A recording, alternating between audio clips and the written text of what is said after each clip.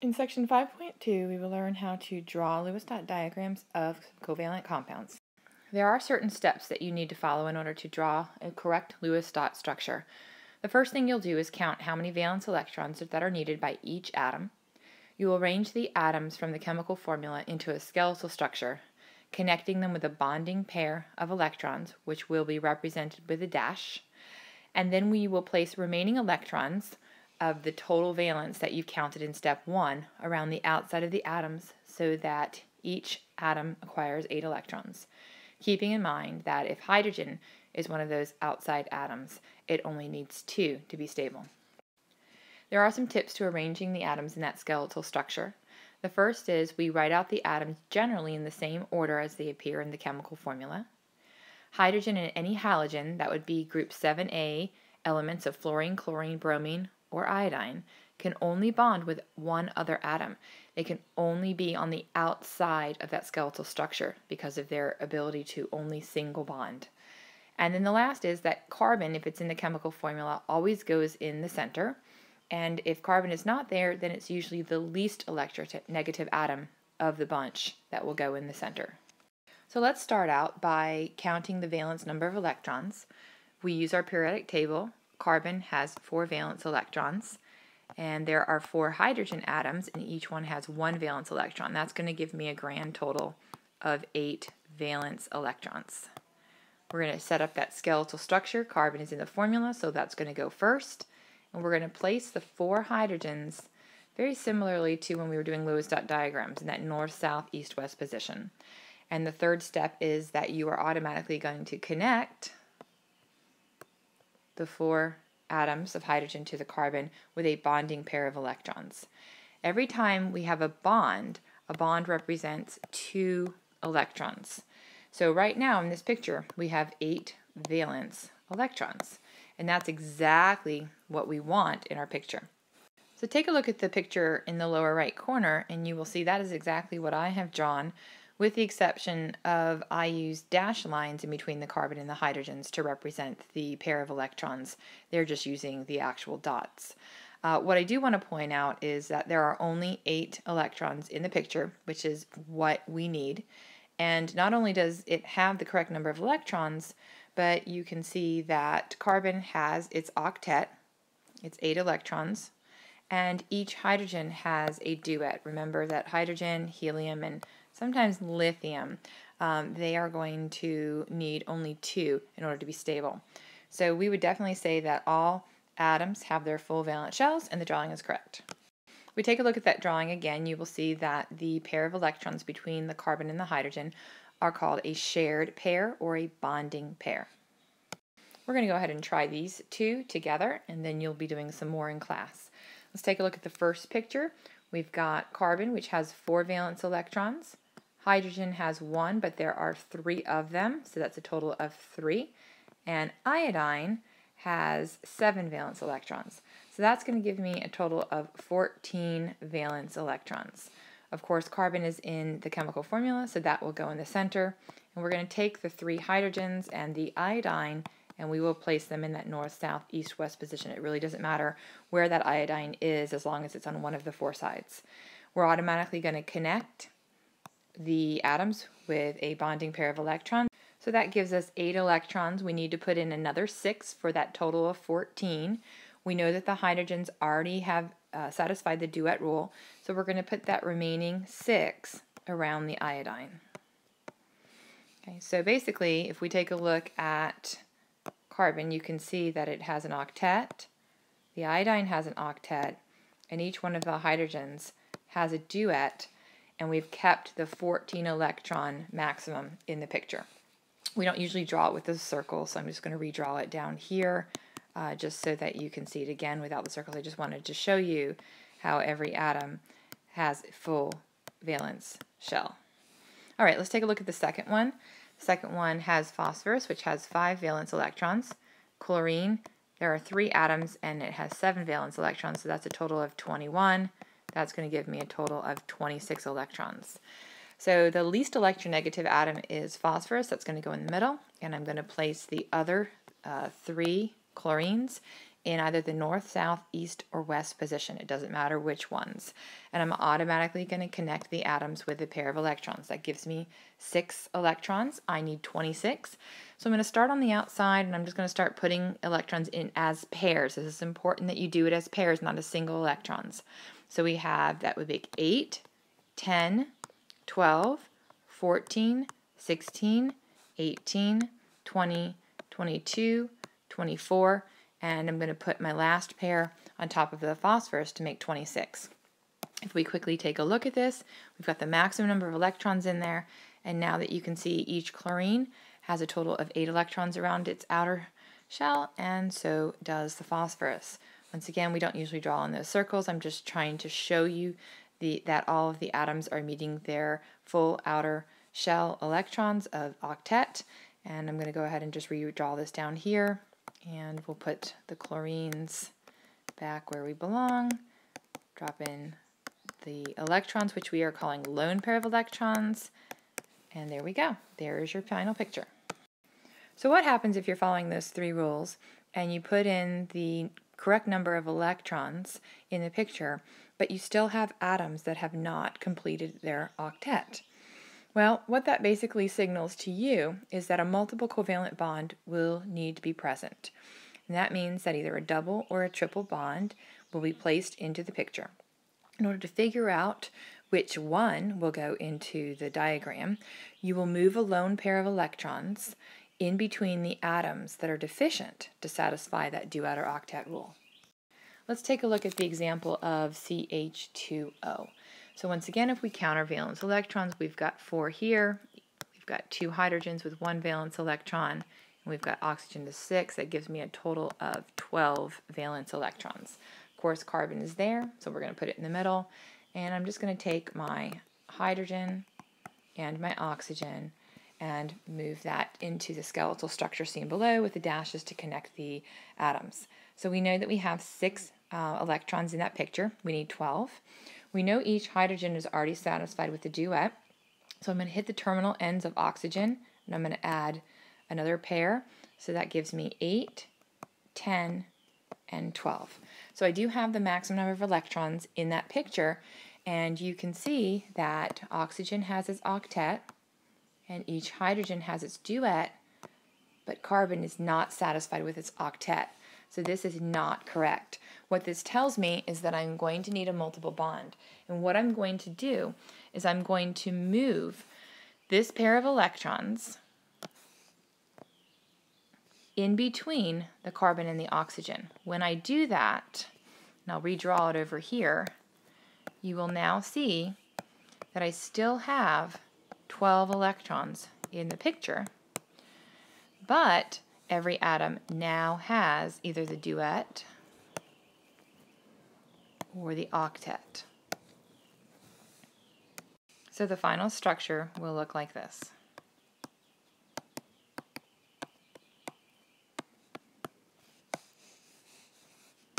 So a double bond is when 2 pairs of electrons are shared between the same 2 atoms. You can see that in the picture down below. And then we also have a new vocabulary word called a lone pair of electrons, also known as an unshared pair. These will be the pairs of electrons that are on the terminal ends, on the outside ends of atoms. So in this particular diagram, I would have 2 lone pairs of electrons, and I would actually have 4 pairs of shared electrons. Sometimes a double bond isn't going to do it, and we will need to put a triple bond into the picture. So let's take a look at this example real quick and show you how that lays out. For carbon, once again, remember it has 4 valence electrons, and there are 2 carbon atoms in this formula. So that gives us a total of 8. And then, of course, we have 2 hydrogen atoms. Each one has 1 valence electron. That's 2. That's giving me a total of 10 valence electrons. This is a unique situation because there are 2 carbon atoms. So how do you get 2 carbon atoms in the middle? You don't. You put them side by side. So as I put them side by side, I will automatically connect them with a bond, and that's 2 electrons. And now you kind of see that I have an opportunity for 6 different places to put those hydrogen atoms. I only need 2. So I like to do things very symmetrical. What you do to one side, try to do the same to the other. And so I'm going to put my 2 hydrogens in those positions. And that gives me a total of 6 electrons. Now you know you need 10, so I'm going to use red to represent the last 2 pairs to give me 10. Alright, so in this picture you can see that the 10 electrons are in there. I cannot put any more in. However, I have a carbon, you can see that right here, that does not have an octet. And so what that means is I'm going to take this pair and I'm going to move it in, and I'm going to have to do it a second time to actually get that octet for that carbon. So what the picture really looks like in the end is like this. And you will see that there are no lone pair. And if we quickly look at this picture, you can see that the hydrogen has a duet, this carbon has an octet, this carbon has an octet, and this hydrogen has a duet again. So the correct picture, I will redraw down here again without the circles, is right here. We call that a triple bond, and that's when 3 pairs of electrons are between 2 atoms. Alright, so let's try these 2 and we'll do some more in class. Let's come up with the valence number of electrons. There's 1 here, 4, and 5, giving me a total of 10. Carbon is going to go in the middle, and I'm just going to put the nitrogen and the hydrogen on either side of it, make the connection. So that's 4. I always start on the outside to put the remaining electrons. That's 6, 8, and 10. And hopefully you will notice that the hydrogen has a duet, the nitrogen has an octet, but the carbon does not have an octet. And I cannot put any more electrons in, which means I'm going to have to rearrange. So I'm going to take this pair and move it in, and I'm going to take this pair and move it in as well, and I'll end up getting this for hydrogen cyanide. Now everybody has the octet, and we do have 10 electrons only in that diagram. If we take a look at carbon dioxide, carbon is 4, oxygen is 6, times 2 is 12. That's going to give me a total of 16 electrons. Once again, carbon is going to go in the middle. I'm going to put each oxygen on either side of the carbon and connect. That's 4. And I'm going to do the 6, 8, 10, 12, 14, 16. Notice that I skipped the central atom. I try to get the octets around the terminal atoms first. I know I have the maximum of 16 electrons in the diagram, and I can see very clearly that the carbon in the middle does not have an octet. So what that means is I'm going to move this pair in. Now I could also take this pair and move it in as well, but we talked a little bit about symmetry. So instead of doing that, I'm just going to take this pair and move it in, and I'll end up getting this diagram right here. And now all of the atoms have the octet, and there's only 16 electrons in the diagram. So we can look at some of the properties of the different types of bonds, single, double, and triple, and we will notice a pattern. If we're comparing the single to the triple, we'll find that the length of the bond is definitely shorter as a triple bond and longer as a single bond. And that has a lot to do with the pairs of electrons that are in between the atoms. Remember, a single bond is 1 pair, a double bond is 2 pair, and a triple bond are 3 pair. So there's strength in numbers. There are more pairs of electrons between the atoms, the more they pull the atoms in closer together, and that shortens the bond. When we're talking about the strength of the bond, it'll be very weak for a single bond and very strong for a triple bond. So we see this increase in strength, and that once again has to do with the numbers of electrons that are between the atoms. And then of course, if we have a stronger bond, it will take more bond energy to break that bond than it would in a single bond, which would need lower bond energy. If we take a look at this picture, you can see a carbon-carbon single bond has a length of 154 picometers and only requires 348 kilojoules of energy to break. Whereas if we look at the double and the triple bond, you can definitely see that the bond length is decreasing. And since the bond strength is going to increase, that you can see that there is going to be a greater amount of energy needed to break it down. The last type of diagram that we're going to draw is one for a polyatomic ion. Remember that that is a group of atoms bonded together that has a single charge. We're going to look at carbonate, and we're going to follow the same rules we did before. We've got 4 valence electrons. Here we have 6 electrons, but there are 3 atoms, so that's going to give us 18. So right now that gives us a total of 22 electrons. What makes this uniquely different is we have to take a look at that overall charge. Remember that -2 actually means that it needs to gain 2 electrons. And so we're going to add 2 electrons to the 22 to make 24 valence electrons that we have to put in this picture. Of course, carbon will go in the middle. We will put the 3 oxygen atoms on the north, south, east, or west position, automatically connecting one with a bonding pair. That gives me 6. I'm going to start dropping pairs of electrons around the terminal atoms, 8, 10, 12, 14, 16, 18, 20, 22, and 24. And so real quickly you can see that we have no octet around the carbon, which means I do need to take a pair of electrons and move it in. So I'm going to redraw this, and you end up getting this picture right here. So every atom will have its octet, and there are only 24 electrons in the picture. I'm going to put brackets around that diagram with a -2 on the outside to remind someone that is looking at this picture that it is a polyatomic ion. Now I do want to just add one more comment to this picture. This is not only a diagram of a polyatomic ion, but it is also an example of something called resonance. So when you can draw a structure, if you can keep the atoms in the same position, but move a multiple bond around it in different places, that is called resonance. So I could have drawn the picture above like this, and it still would have been correct.